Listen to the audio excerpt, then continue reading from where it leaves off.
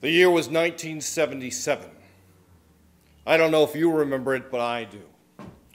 Outside of Akron, Ohio, we had a blizzard. School was canceled for 2 weeks. That was a good day. However, I couldn't get out of the door. That was a bad day. But it's nothing to the day of this story.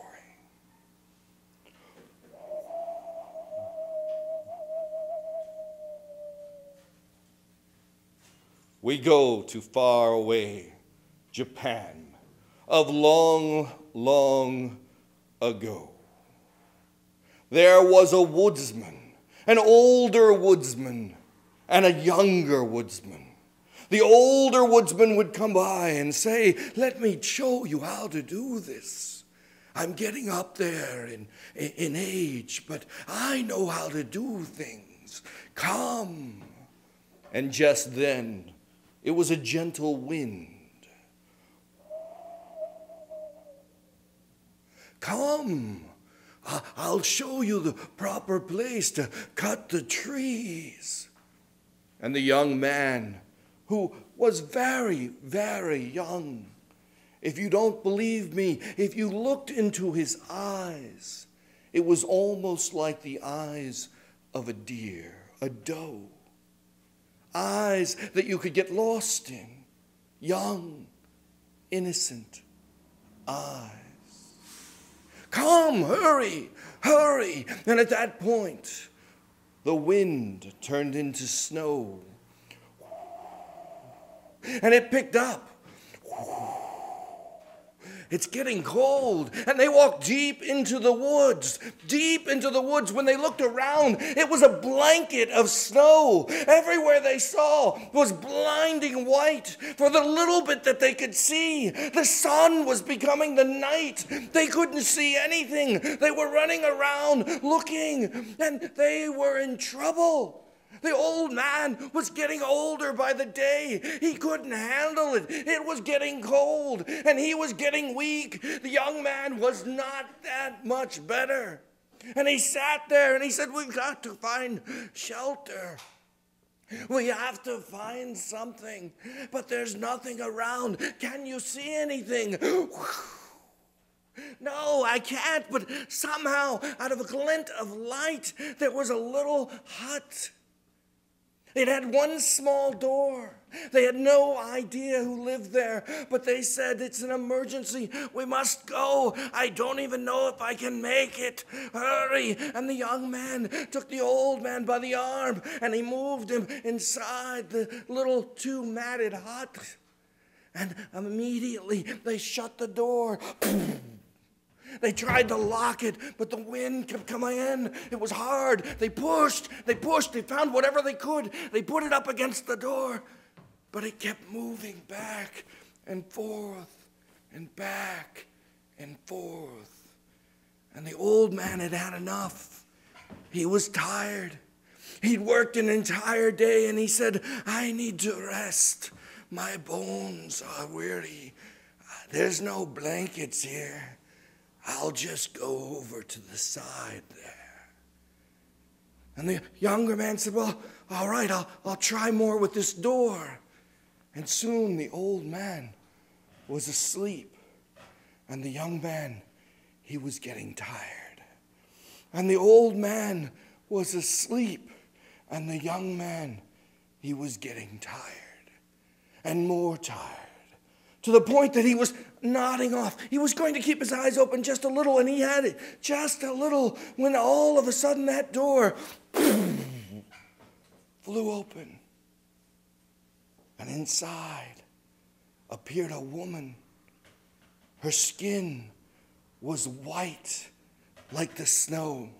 Her eyes were red, and she had long black hair and long fingernails.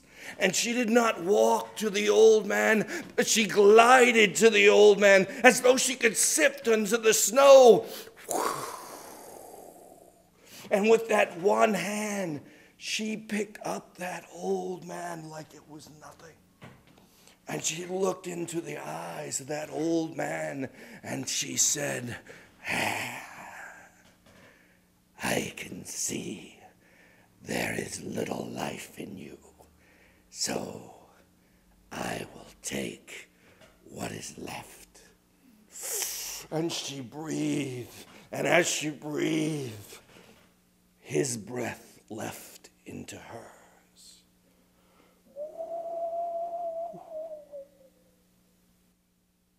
The young man sat there, and he was scared. He was frightened. He looked, and the old man had just withered away as though he was nothing. And she looked, and she said, ha, ha, ha, I almost missed you. And lifted like it was nothing.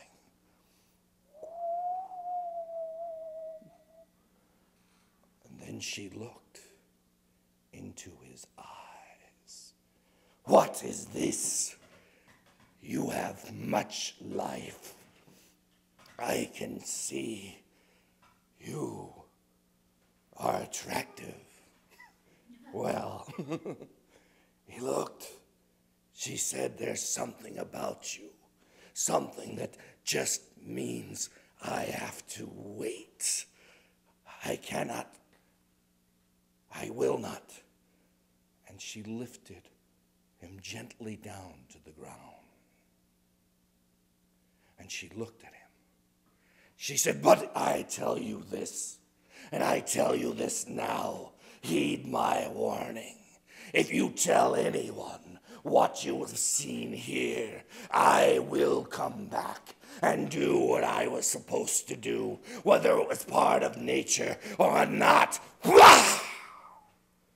And she glided out. And the young man, he was frightened. He was scared. He was shivering. He was weak. He was vulnerable. He didn't know what to do. Here was the lifeless body of his mentor, and the snow was still going. He stayed with that body for 7 days. Nothing to eat, just looking at the empty eyes of the old man. It was too cold to bury him. When the snow let up, he opened the door and he walked till he finally found a place that was familiar. There was supposed to be a ferry to take him across, but it wasn't there. He had to wait 2 more days. And all he could remember was who was lifeless in that small hut. And when he was walking back, he did look back, and then maybe it was a trick on his eyes, but he didn't see that hut anymore. Finally, the ferry came, and the ferryman looked over, and he handed a 1 coin that he had, but he couldn't speak. He was silent for what he saw. And in the emptiness of the water, he went back to take care of his mother. For you see, he did that. He cut the firewood. That's how they made a living. She was older, and she took care. He took care of her every day. One day, it took him a long time, but he was able to go back to the woods. And when he went back into the woods, he walked in, and he saw a little woman, barely a woman, a small girl, had long black hair, and their eyes met even from afar, and there was doe-like eyes from her. And she said, I'm lost. I was trying to go to my uncle. I don't know him that well, but I have no other place to go. I'm cold. Could you tell me? And she named the town. It was very close, but also very far away. For you see, his heart was growing. And he wanted her to stay. And so he said, could you just stay and meet my mother? And we'll feed you, and you can be on your way. I'll be sure to tell you. And she said, I don't know. He says, my mother would love to meet you, and we don't get too many guests. It's been a hard winter. Please. And so the mother met the daughter and looked over and said, who are you? He said, well, my mother and father, they're no longer, and I am looking for my uncle, and he lives very far away. He said, well, then you must stay the night. And they stayed all night, and they had rice, and they told stories, and they sang songs, and they had a wonderful time. And while she was there, she said, well, I think maybe it's still cold, and I'll stay another day. And she stayed another day, and another day, and a week, and a month. And he fell more in love. And his older mother was getting sick. And they took care of her together. And at her last words, she looked over and said, you two look happy together. And it was the last words. And it was almost like it was his mother's wish. And she certainly wasn't saying no to that wish. And they married. And they had 10 children. A large family. And they laughed. And they sang songs. And he went out and cut the wood. And one day, right before winter, she was sitting in a chair, rocking their youngest. And she got up and put him in the crib. And she picked up a sewing needle. And she began to sew because she was going to sew something for the kids' feet. And went back and forth. And the woodman looked over and said, just the way that you're sitting there, just the way that you're sitting there reminds me. I can hardly remember it. It was years and years ago. And she said, what are you talking about, dear? She said, I remember it. It was a long time ago. I was in the woods. I had an old master, and he was a good woodcutter. And he said, well, tell me more, dear. And he said, well, he was a wonderful man. And we went into the woods, and he began to tell him the story. And told them how cold he was in the hut. And they said, and I was scared. Why were you scared, dear? And she began to move her needle just a little bit quicker. Why were you scared? He said, because it was such a long time ago. There was a woman. She wasn't a woman. She had long fingernails, black hair that went down to her waist, and she glided up like the snow. And she picked him up, and he said, and then what happened? He said, and he picked him up, and he breathed, and she said, ah. And her fingernails began to grow.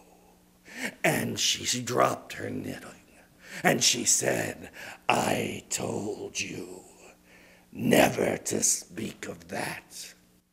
I told you what I would do. And her eyes turned red like fire, and she stood up, and she took up the entire space of the room, and she picked him up like it was nothing, and held him there and said, now I must do what I said I would do.